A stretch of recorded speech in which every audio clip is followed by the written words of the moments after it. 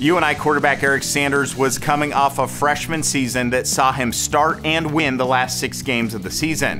He was named the Conference Freshman of the Year after his passing yards total broke the UNI freshman record. In year 2, this one-time walk-on made the offense hum and finished the year as one of the best quarterbacks in the nation. And then my sophomore year, I knew the expectations were going to be higher, and we had more weapons to spread the ball around to. We had a plethora of slot receivers, outside receivers, running backs that could catch, tight ends that could catch, just anywhere and everywhere we could spread the ball around to, which obviously makes life easier on a quarterback. He was really good as a freshman, but nobody knew what he was going to be. And I think what really made Eric Sanders what he was to UNI football is he was a tremendous leader.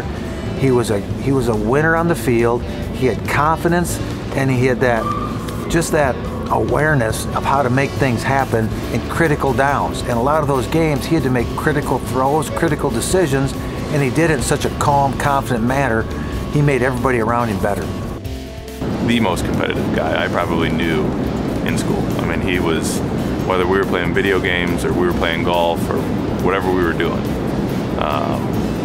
there was nobody more competitive than Eric. I mean, he wasn't going to lose if he could do anything about it, and he wasn't going to out throw you, and he wasn't going to outrun you. Although one time I do recall him outrunning the entire team for about 80 yards at Western Illinois, and I thought, how in the world did he ever do that?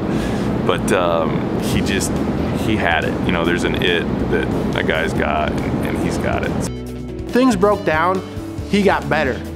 You know, he wasn't frazzled.